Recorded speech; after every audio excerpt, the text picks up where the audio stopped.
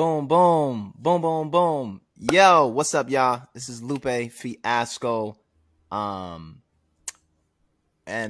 how can I say this? We about to eat. You know what I'm saying? One of my favorite things to do as a human being, if you didn't know, was to put food into my body. And I have a preference for delicious food. And if I had to make a choice between, say, a delicious hamburger and maybe say some delicious Japanese food, I'm picking the delicious Japanese food 116% of the time. And pleasure and honor to have in the building with us today the good folks from Marugame Udon, right? And we're going to have a great conversation about food, Japanese food, udon, culture, the Olympics, all kinds of other crazy stuff. I'm going to let the homies introduce themselves here real quick. So if you brothers would please introduce yourselves to the good folks out here in podcast land. Hello. Thank you for the wonderful intro. My name's Alonzo. I lead the marketing for Marugame Udon. Hi. My name is Akinobu Matsuo. Call me Aki. And yeah, I'm authentic Japanese. That is a real Japanese accent.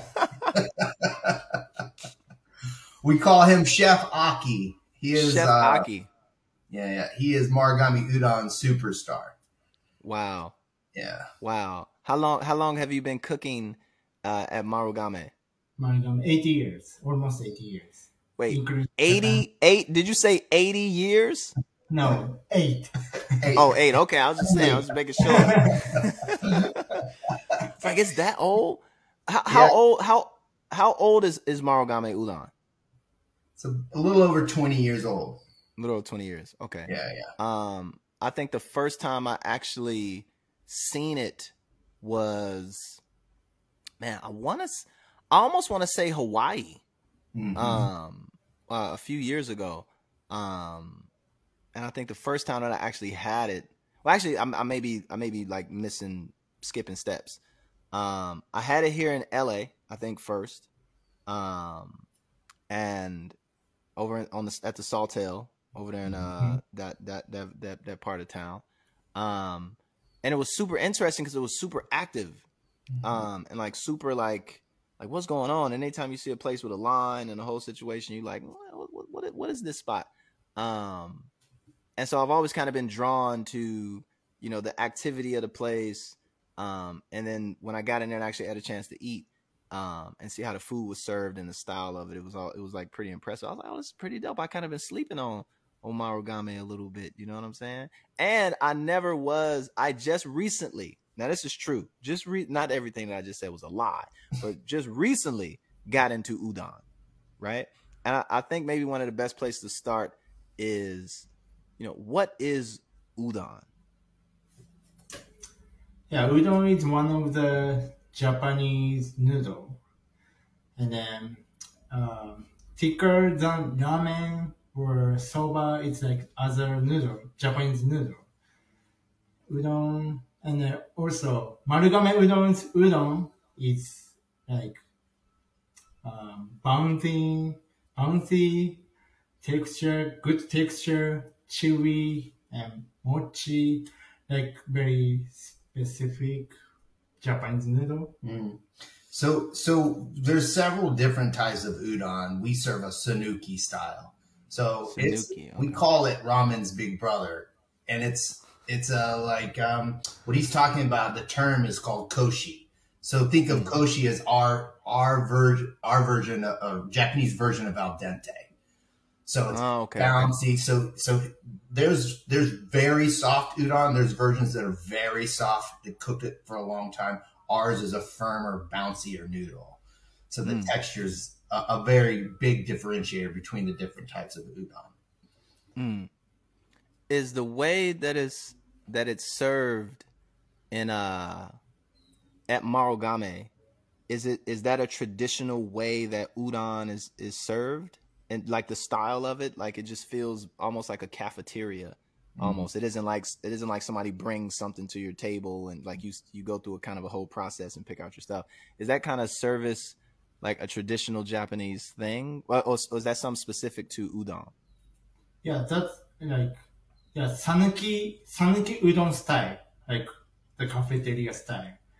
Also, actually, the traditional making process is the walking, like use foot and hand like that. But the marugame udon instead use machine and handmade. It's no, Oh, yeah. wait, so they like wine, like they make it with like their feet. Yeah, So actually, if I'm eating udon in Japan, I'm eating somebody put their foot in. Probably, if you're eating handmade udon in Japan, you're either eating at a marugame udon, or yes, and it's not common. Most people, I mean, the reason marugame udon is so popular in Japan is the process to make it yourself is really involved. But yes, there's like a board they put on top of the dough and they walk on it, and then they have a long, like a long knife, a long blade, and then they cut. So that's why the noodle's square. So if you ever notice, and you can kind of see with your noodles now, it's squares because it's, they get a certain thickness and then they cut it. So it's got unlike a typical like Italian noodle that's round, because they're cut, gives it that square shape.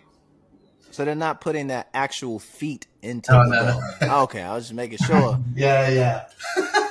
Yeah, we have so Marugame Udon has special machines that we use. So the chef will put the dough. It presses it down. It rolls it out, and then we have a machine that cuts it. But it's still. We were just talking about this. There's still lots of different nuances to making the noodle. Like you were talking about the boiling the noodles and how you have to change the temperature and the time you boil based on the weather. Yeah. Oh, why? Udon dough is also like the human. Like temperature up, like very hot, it's gonna be soft. And then cold, it's gonna be heavy, like hard. Yeah. So y'all put humans into the udon dough. Yeah, that's right. What I'm coming at is a human touch. So this is human being. What I'm eating right now. Yeah. Have a name. His name is Udon. Larry Udon. That's right. It's like udon is very sensitive. Very sensitive. Yeah. Like baby. So, I call it baby. So I watch a lot of sumo wrestling, right? That's why I got my Nishigawa hat on, West Side all day. And talking with y'all right now, it makes me feel like I'm watching like I'm interviewing two sumo commentators, or we're having a discussion about something. And I just feel like saying like, "Oh, soul this and that, soul this and that, soul this and that." Yeah. Sorry for the sidebar. So you mentioned Marugame has been around for 20 years. Has it been 20 years in the States or 20 years in Japan? Like, explain to me, I guess, like, what is Marugame? Where did it come from? How did it kind of start? Its kind of reputation in Japan? Because I only know of it, even though I've been to Japan like multiple times and stuff like, and we'll get into that maybe later in the conversation. Yeah, I've been to Japan multiple times. I've never had Marugame udon in Japan, and it's the same thing like some of your competitors, like we're not gonna name them, they start with a Y, but like Yoshinoya, right? Just to throw that out there, right? For me, the first time I seen these brands was like in America, and then you like, no, that's been in Japan for like 80 years according to Chef here. But can you just give us kind of like the story of kind of like Marugame from maybe from the Japanese side and how it kind of came to the States? Yeah. So it's been in Japan, like we said, a little over 20 years, and they have over 1,000 locations there. We came here a little over 3.5 years ago. The first location is, I think, the one you mentioned in Waikiki. And so they opened that one first. And just as a side note, what's interesting is that the Waikiki location is called Murakame Udon with a K, because the concern was when Toradol, who started Murakame Udon, when they came to the States, they were worried that the game, the G, would make people think that we were selling games. So they were concerned about the literal. So we have one restaurant called Murakame. So a little aside, it causes a little confusion. But that location, and this is just kind of a nod to what Japanese food is doing in the States. That location is the busiest in the entire company. Wow. Including Japan. It crushes. Wow. The number of people that go in and out of that place. And so with that one, they were like, oh, okay, we're on to something. You know what? Now that you mention that, I actually thought that, because it is Marukame in Hawaii, right? And it's Marugame here. And I thought they were two different restaurants, right? I thought they may have been like competing kind of things, but it's the same thing. Wow, I didn't know that. Interesting factoid right there. Very, yeah. How is you said there's 1,000 stores in Japan? Yeah. Yep. So we're in Japan, Indonesia, the United States, and Korea, China, wow, Australia, and actually London opened this Monday. Yeah, we opened in the UK Monday. Wow! Congratulations! So it's pretty successful. Basically, is what you're saying. Yeah, I mean it's good. Basically, you throwing that in my face. You throwing your success in my face. You know what I'm saying? Is that what you're doing right now? Okay, all right, it's cool. Don't worry about it. You know what? It's fine. I got a surprise for you a little later too. Since we talk about success, don't even worry about it. I got you. Though. Perfect. That's been the thing, and I forget. We were talking earlier, Lupe, about how we connected. I think we saw you say something about Marugame Udon. Maybe it might have been that first visit. I definitely went in there, and like I do at most places where the food looks amazing. I think I ordered like 2 of everything, right? Including bowls of udon. So I was sitting there like I was Goku from Dragon Ball Z with just like mountains of food and stuff like that.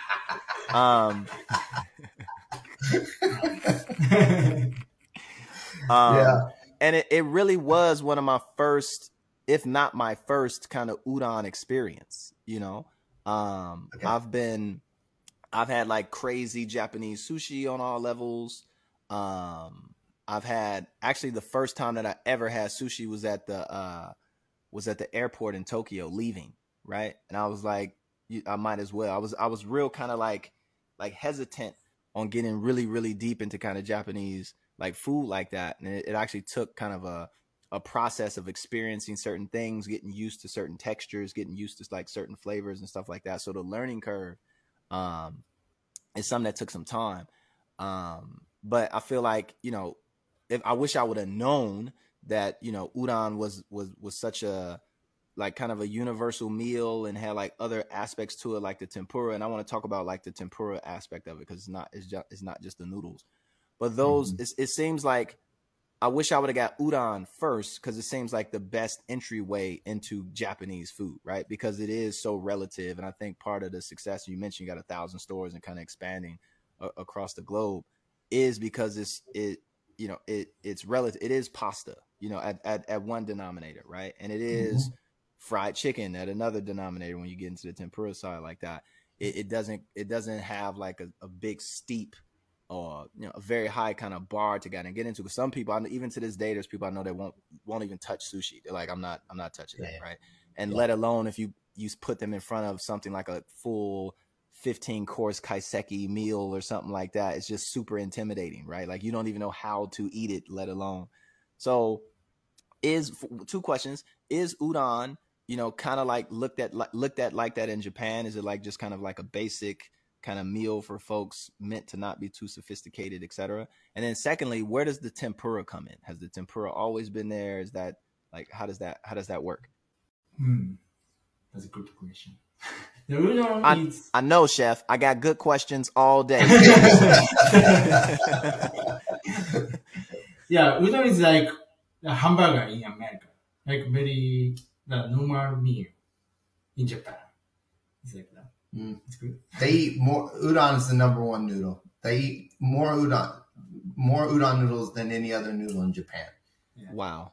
They eat it for breakfast there too. Yeah, breakfast, lunch, dinner. Yeah. Wow. So just kind of like, is it like traditionally a breakfast food, or is it like just all day, like just have at it? Yeah, all day. It's not breakfast. Yeah. Yeah. Wow. Yeah, Japanese can eat breakfast, lunch, dinner all day, all time. Wow. It's like pretty Japanese comfort food, right, chef? Yes, exactly. So is it more popular than like curry or like sushi? Yeah, sushi, curry rice, or like ramen. It's special food. The udon is like rice, white rice, and udon is the same. It's normal meal. It's regular meal. So if you go eat sushi, that's a special meal. That's special. The udon you eat like with everything. Eat every day, Right, you eat udon on the bus, basically. Like, yeah. Well, we have we have partners in Japan, and you touched on this a little bit, but this type of food it's seen differently here than in Japan, right? It's a little more special for a lot of our Japanese guests. It's a nice connection to home, so we have a lot of Asian guests, obviously, and then for a broader audience, it's just this kind of special experience. So we really sell on the experience that you couldn't do in Japan, because they're like, well, it's like if we tried to sell an experience around hot dogs here, nobody would be all that excited. But here, it's about, like you said, the environment in the restaurant, and the way it's made. All of those things are more relevant here. I want folks to get a look at what we're talking about, because we've been talking about the udon. I want to start the show, and before we get into like the tempura question, right? I want people to see like what this actually kind of looks like. That hold on, wow. What am I doing? Is that? Can you see it? Can you see my? Oh, you got yours all dressed up already. I need to. Put I had to put the tuxedo on. You know what I'm saying? I call that putting on the tuxedo. Yeah, that is nice. You are like pro. Bam. All right, let me put. So what did you put on yours, Lupe? I put okay. So as we go through this, first talk about where did the tempura come into the equation, because it's not just the udon, right? And then we'll get into how we dress this up. Yeah, the tempura udon is good combination. Yeah. So because the texture or the taste and soup and kind of tempura soaking udon soup, like that. It's like traditional eating style. Has it always been that way, chef? Always eating tempura with udon? Not always, but yeah, like Sanuki style is basically udon and tempura is set, and like rice bowl or something. Yeah, it's not common at least in Japan. The way I understand it is, it's not common to have udon without tempura. They really do the combo of the soaking up the soup with the tempura is part of the kind of fun of it all. It's also a way to get a protein, right? So yeah. But the tempura, the most popular tempura that we sell is the shrimp. So, so it just adds a little element to it, I think, that makes it a little bit more flavorful. Yeah. It was the most popular until today. So people see how I did mine, then mine will be the most popular. Just FYI, chef. But so walk me through the toppings, and I guess maybe we can maybe explain, because it's not like you just get some noodles and put them in a bowl, right, and you're done. I mean, you could do that, right? You could just have the broth and the noodle and that's it. But there's all these extra aspects that get thrown on top. So I have on mine right now green onion, as you can see, I got some there's this pepper. What is this red kind of like pepper powder thing? This is shichimi pepper. It's traditional Japanese spicy powder. It's kind of combine 7 ingredients into the powder. It's mixing. Okay. And the good flavor with like fish base and udon soups. All right. I got some ginger. I think some crushed ginger kind of chilling over there. Like I think hold up. If I spill this in my computer, I listen. Just letting y'all know I'm trying to navigate. Hold on, let me get my thumb out the way. Right there is the ginger. Right there. That's ginger, right? Yes. Okay, just making sure it's ginger. And then you can see like some crispy. That's tempura flakes, right? Like kind of tempura flakes. Yep. Like he was talking, putting the tempura in there to soak up some of the delicious juice. This right here, what is this? Is this what am I eating? Aboragi. Like what is this?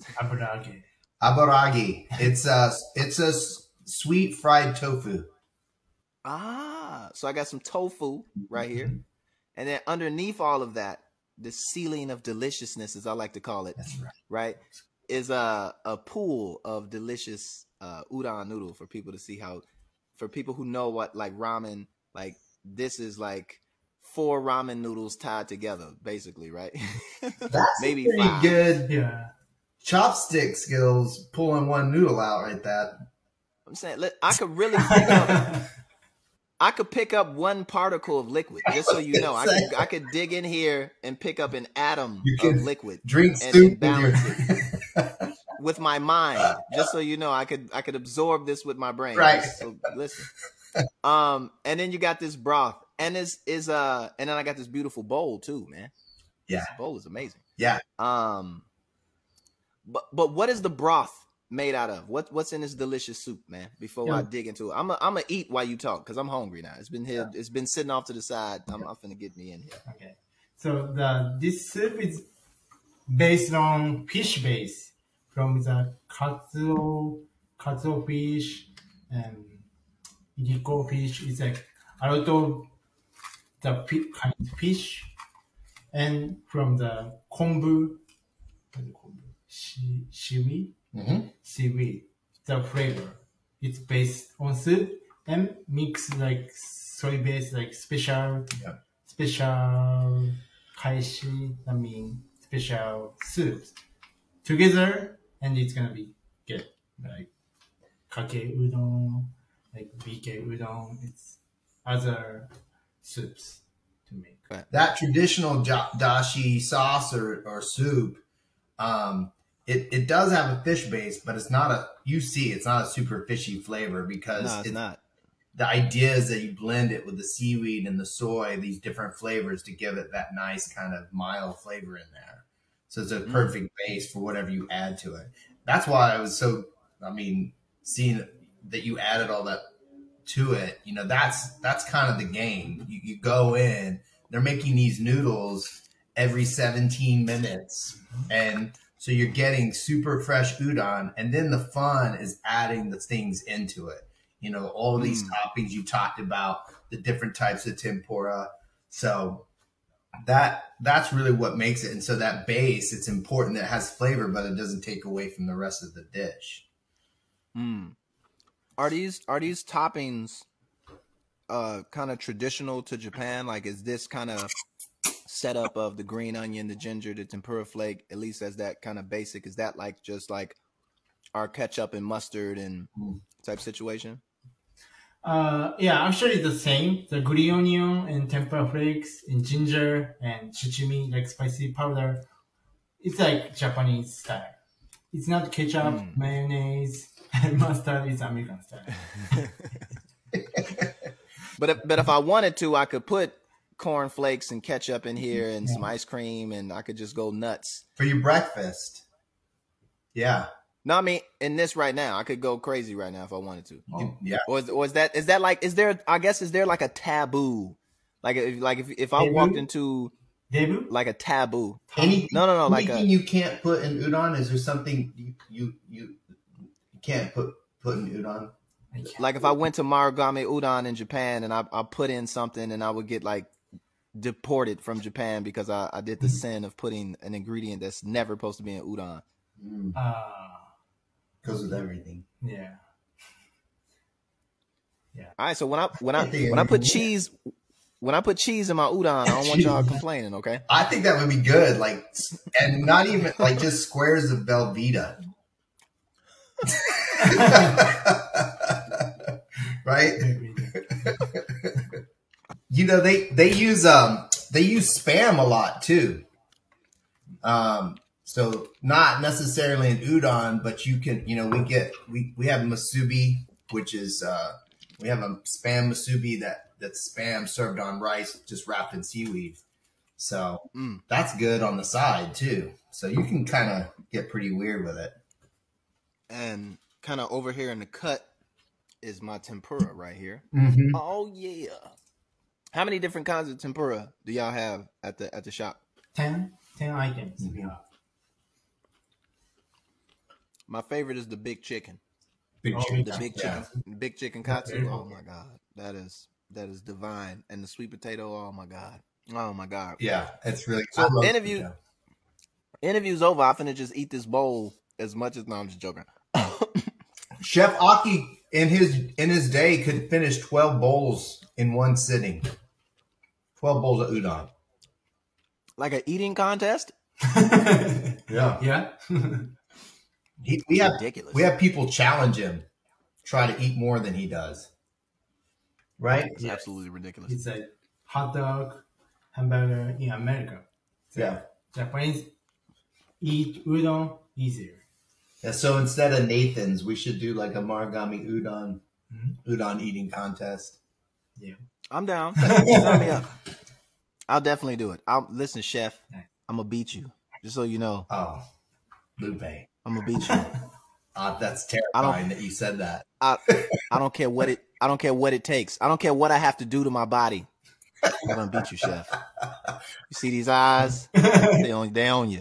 It might be a good new Olympic sport. I'm surprised they didn't try and introduce that with Tokyo. Ooh, so listen, good segue. And since you mentioned it, right?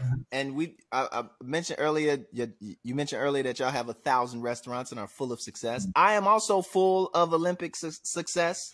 Okay. I am no slacker when it comes to the Olympics, so I came prepared. You know. Okay. For you all right now. So 2 seconds. Let me go on over here and grab. Oh yeah. I'll let you know that. You know, when it comes to the Olympics, I am also no slouch, just so you know. Okay. Amazing. You know. How much time did you spend there? Well, you know, it's when you're I don't want to brag, but I'll just let the gold medals speak for themselves, Let me talk about success. I just want to let you know. Okay. You have many talents. Don't worry about this. I think this one is in like for swimming or something. I have no idea. You won so many, you forgot what you won them for. I forgot. We were just talking about what's that? The 13-year-old that just won the gold medal for skateboarding. Yeah, from Brazil. Yeah, it was insane. There was a Japanese girl too. Yeah, I think it was 2 Japanese girls and 1 Brazilian girl, if I'm not mistaken. Oh, is that okay?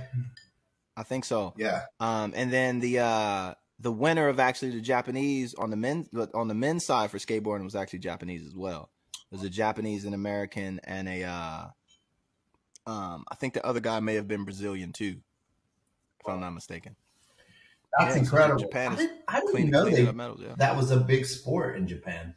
I don't think so. Actually, I can't do skateboard. He can't skateboard. He can't skateboard yet. That's what you're supposed to say, Chef. Yeah. You can't skateboard yet. Yeah. Pretty soon he'll be skateboarding and making udon at the same time. Wow. Yeah, it's gonna be a disaster. It'll be the last day. Like, what happened to Chef? Oh, we know what happened to Chef.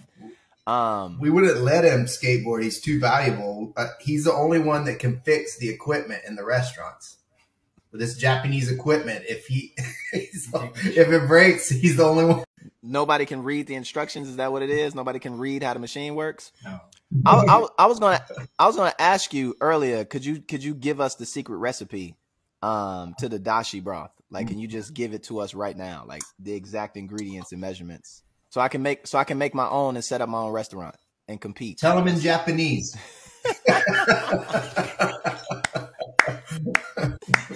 We have Google Translate. Just FYI. But no, but seriously though, the you know, one of the reasons that we decided to kind of come together at this particular time, you know, I'm a huge fan of the brand, and I appreciate you all for being a fan of me as well, and giving me the opportunity to kind of collaborate. But I think the optimal moment was because it is the Olympics. You know, it's the 2020 Olympics, and you know, what everything that comes into that, we'll leave the politics and everything out of it.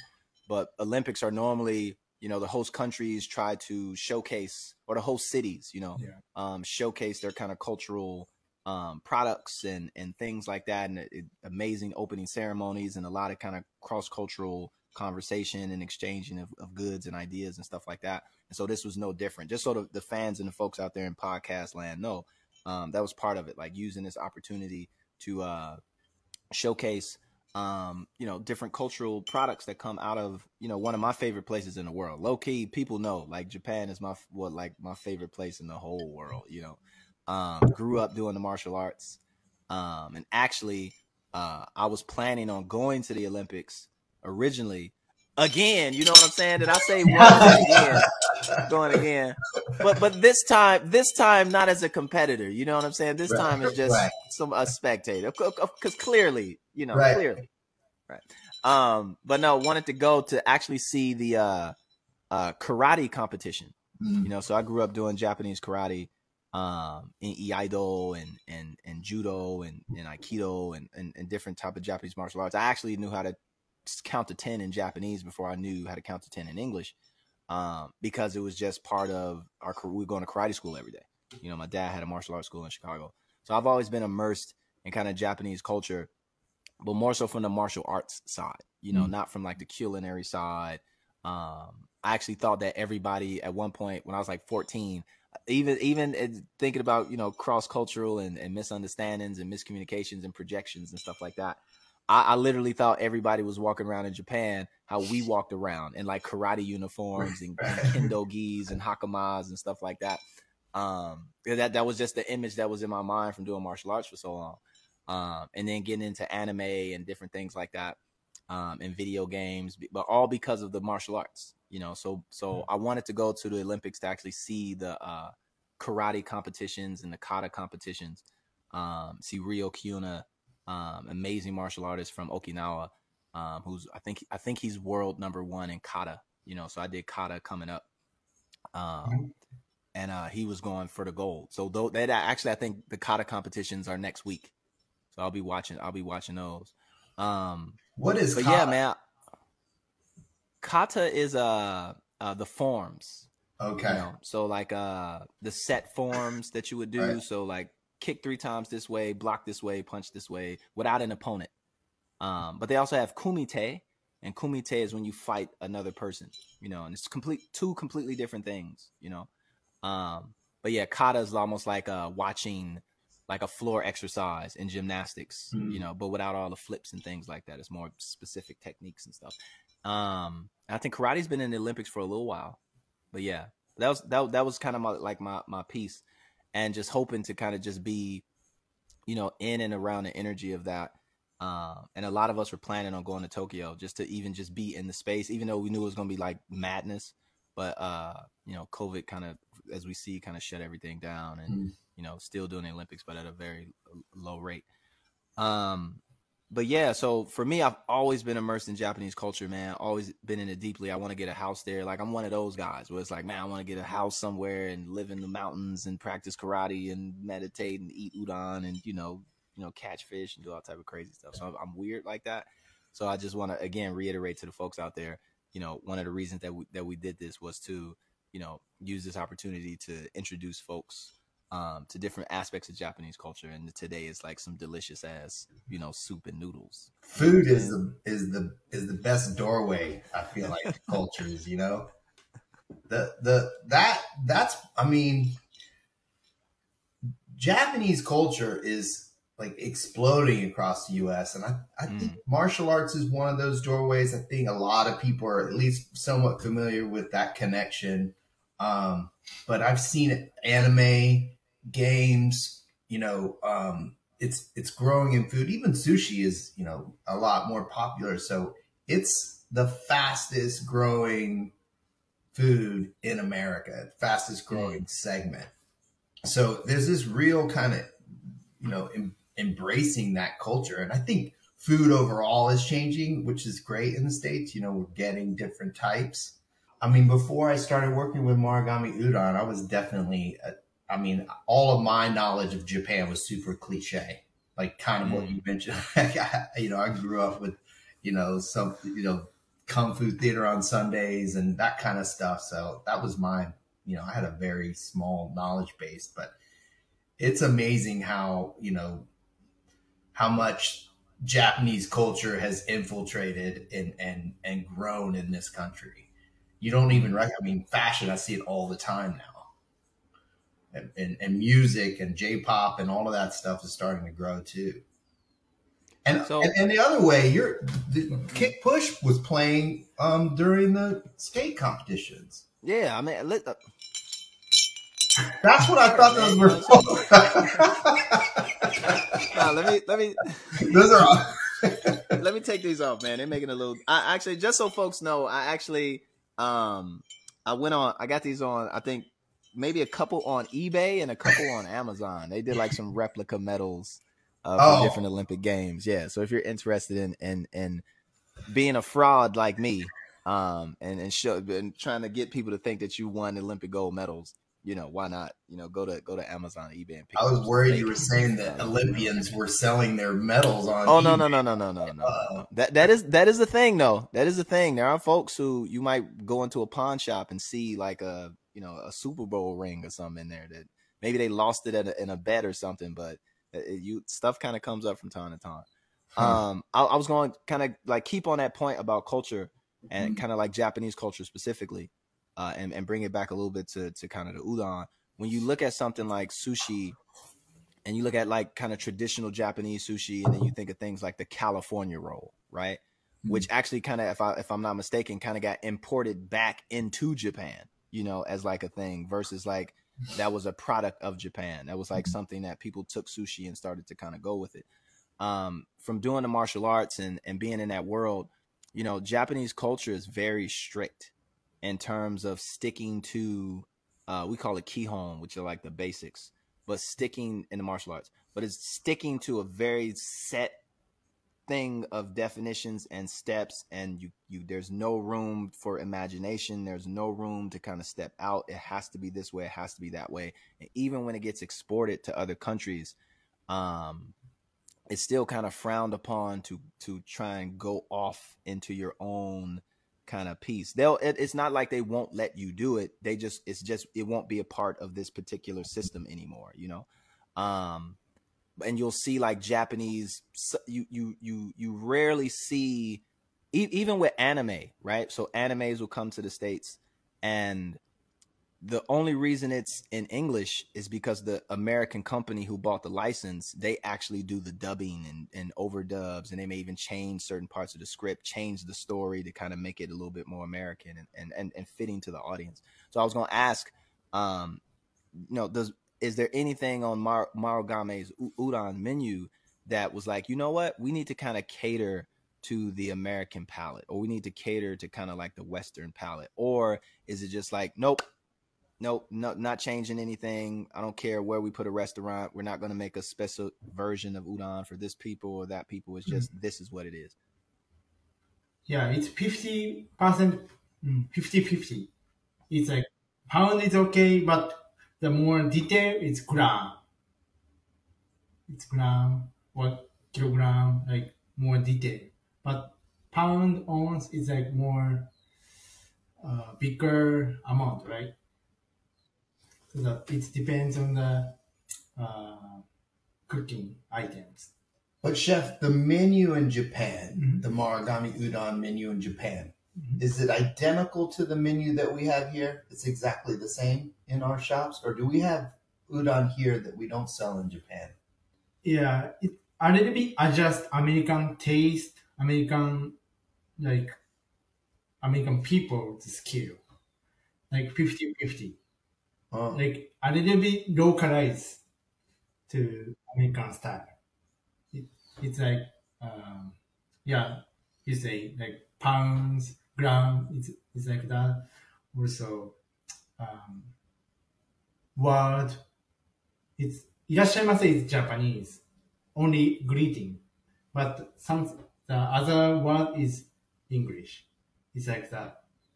Also, the marugame item is like the Japanese likes simple udon. It's kake udon, burukake udon. It's like simple base a lot. But American likes udon plus like protein or veggie or something. That the American menu a lot of like nikutama, kari nikutama, it's like protein. It's on the top. But Japan marugame is more simple. Only soups and udon.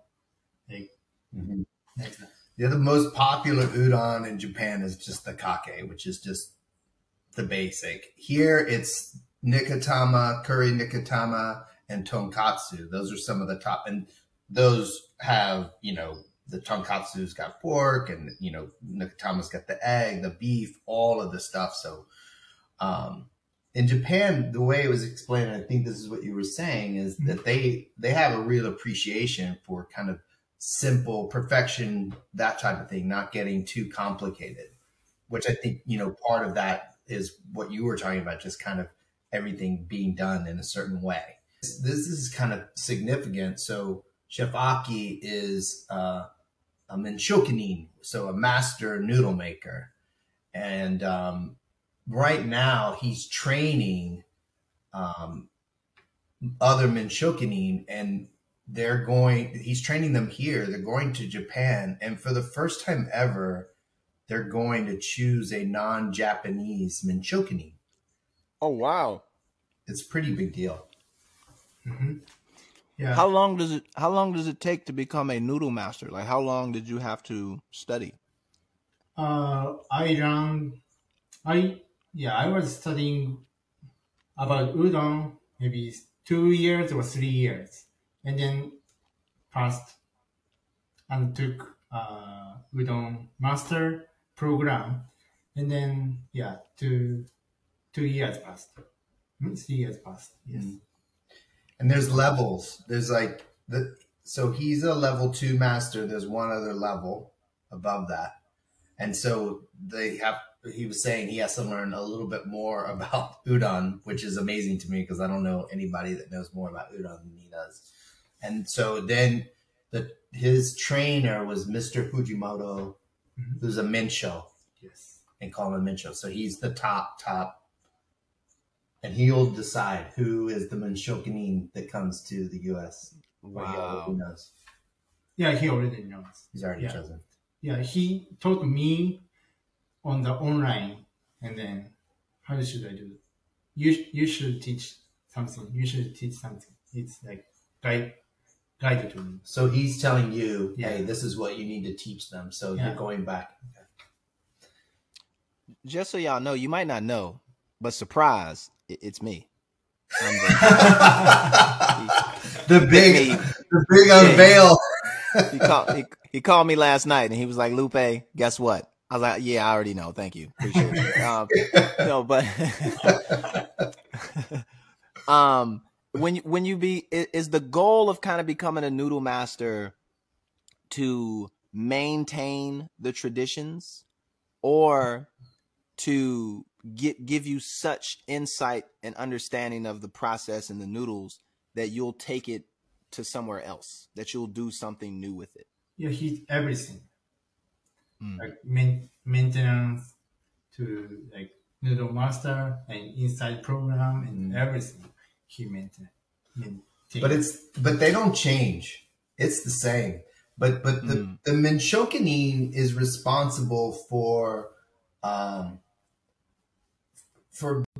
not just the standard around the noodles, but the hospitality that comes with the restaurant. Like they build the culture in the restaurant. So they're really the leaders in terms of, so Chef Aki trains all of our restaurant teams. And so while he's teaching them how to make the noodles, he's also helping them understand the spirit of the, Japanese food culture and how to serve the guests and how to take care of the guests. It's a really big honor. And he was saying also the maintenance of the machine. So Lupe, we really need you. You need me to crawl inside the machine? Is that what it is? You need to get in there and risk my life? Is that what it is? Rub me down in oil so I slide through the noodle pipes and stuff like that? Is that what we're talking about? Yeah, you as a Menshokunin, you would be in charge of omotenashi, which is the Japanese hospitality.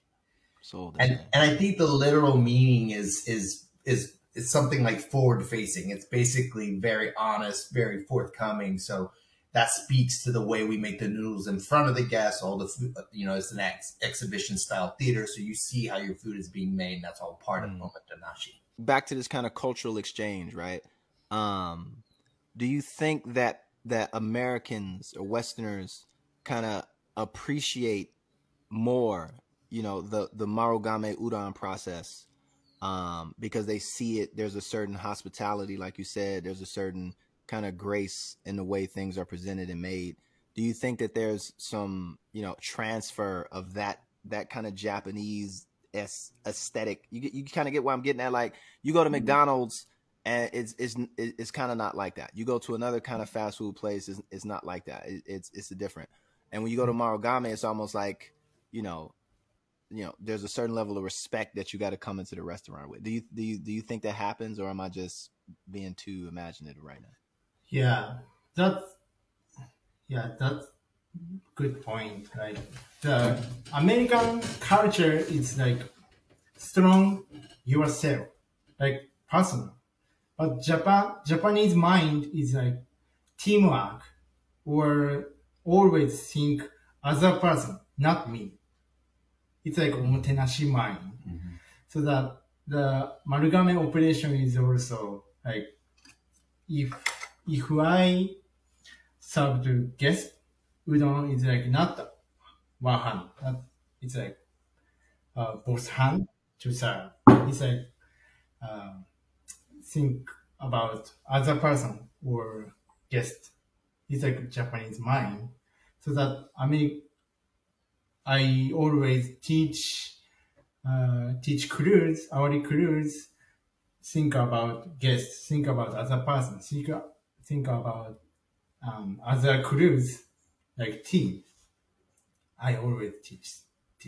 Yeah. It's like that. With the training, I think one of the things that our teams are come to appreciate, kind of to your point, is, that idea that we're not about the individual in the restaurants, and as a culture in Japan, they appreciate the team. And so when we're training in the restaurant, that's a part of how we train folks, is to help them understand it's not about the individual. It's not about performing above. It's about performing as a team.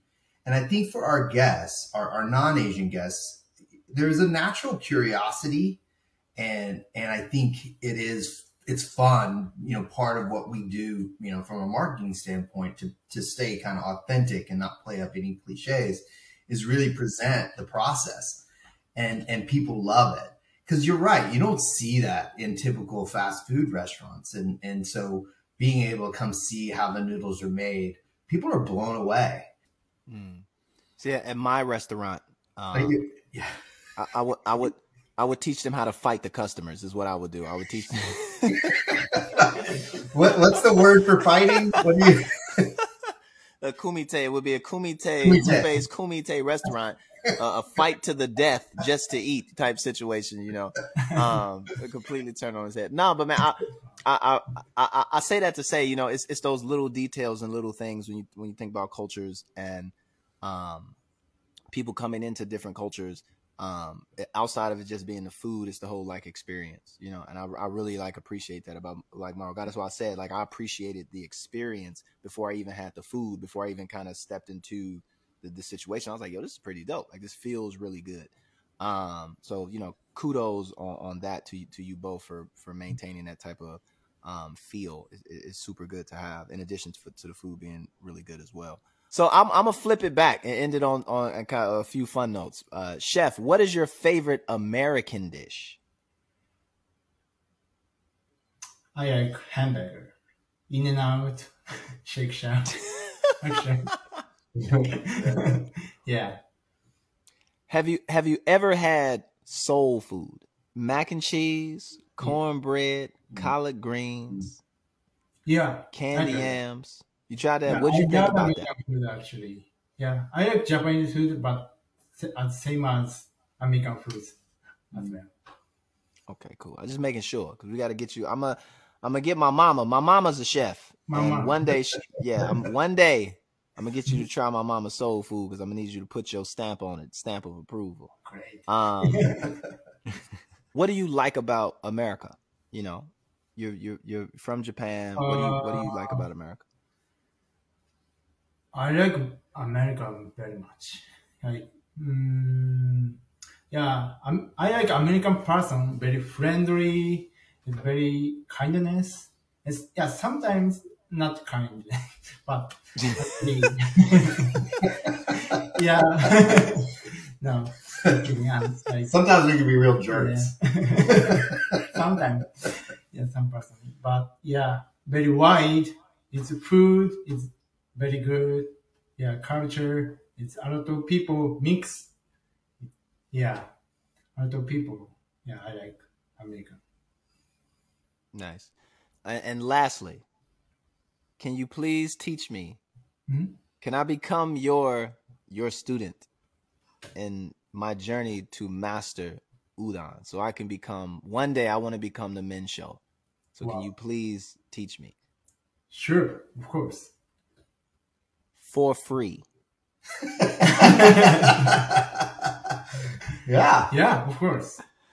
You heard it here, folks. I'm going to Chef, we could give since he's already so far advanced, we could give Lupe a crash course in Minshokunin. Crash course. Yeah, a 1-day lesson in making noodles. Of course. Yeah. I don't want to be mopping the floor and like cleaning the machine. Like I don't want all. I just want. Okay. I just want the glorious job. I just want the noodles. Like I don't want to. Don't have me cleaning the bathroom and serving customers. I just want to be back there getting filthy, making the noodles. We'll get the noodles and the Velveeta cheese, and we'll be ready to go. Nice. Yeah. Oh, well, I guess one last. I got many questions, but is the person who's in charge of making the tempura, like where is it like in terms of like the hierarchy? Like do you have to go through like tempura making first and then you're allowed to be noodles, or is like once you master noodles then they'll trust you with tempura? Like how does it matter or? It's like udon is main food in Marugame. So that men shokunin, Marugame had men shokunin program. It's not tempura program. But the person in charge has tempura responsibility. It's me. Yeah. But making the noodles is a lot harder than tempura. Okay. I mean, when you watch him, and we have a video on the site, but when you watch him, it's like when you watch experts do anything, you're like, it's easy.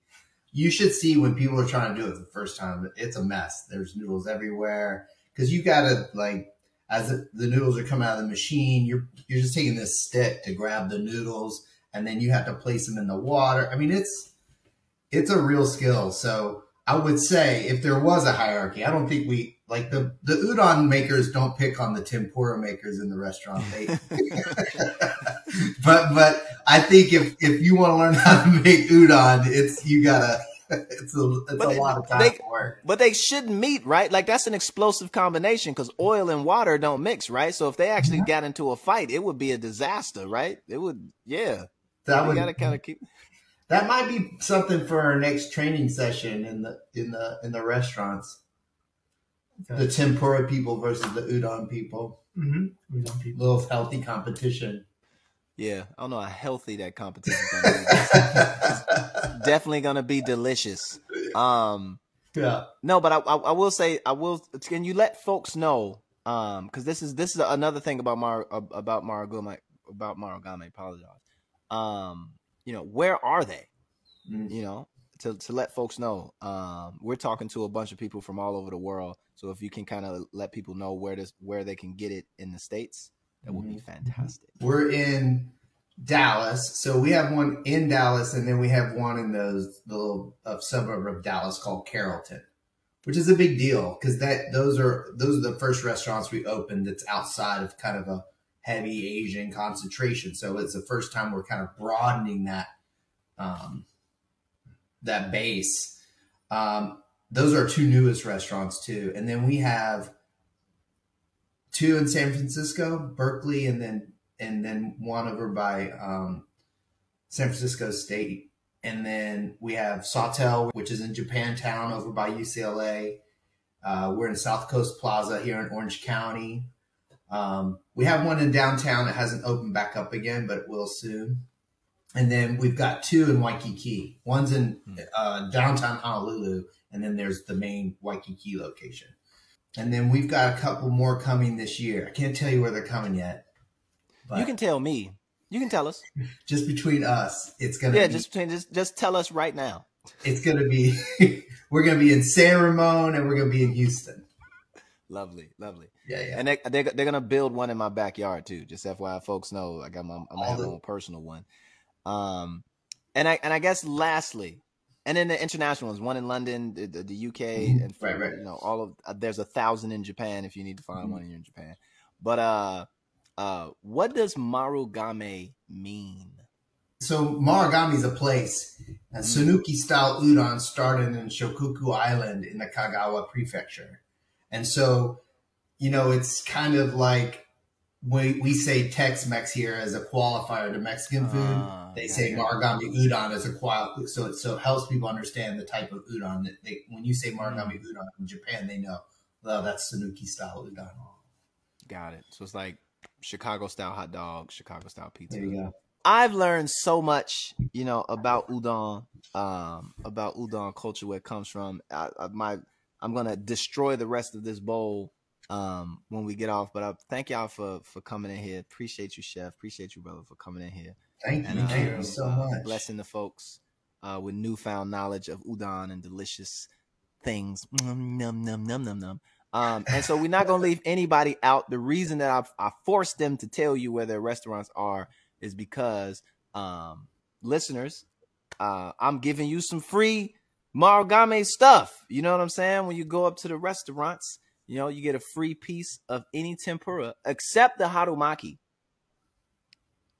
because you can't have that one. You know what I'm saying? Yeah. So don't ask. All right. Except the harumaki. What is harumaki? Harumaki is like Japanese breakfast, like burrito style. It's a deep fried. It's like a deep fried egg roll with spam and egg, right? Yeah, green onion and cheese. I mean, maybe you should throw that one in there too. I mean, why not? No, I hear what you're saying. So anyway, you get a free piece of any tempura except the most delicious one that he just said. You got to pay double for that one. Actually, if you use this, they're gonna make you pay double for that one. With the purchase of udon through August 4th, for any online order. Okay, so any online order through August 4th, you get a free piece of any tempura on me, on Lupe. You know what I'm saying? Right. On me. Yeah, you know what I'm saying? So check it out. Just type Lupe when you go to pay. Okay, so make sure you type LUPE, all caps, when you go to pay, and you get a free piece of any tempura through August 4th. So yeah, man, any closing statements? We're going to get up out of here. I'll leave the last word to you, brothers. Anything, Chef? Arigato. Arigato today. Yes. Thank you so much. Thank you so much, Lupe. Thank you. We appreciate it.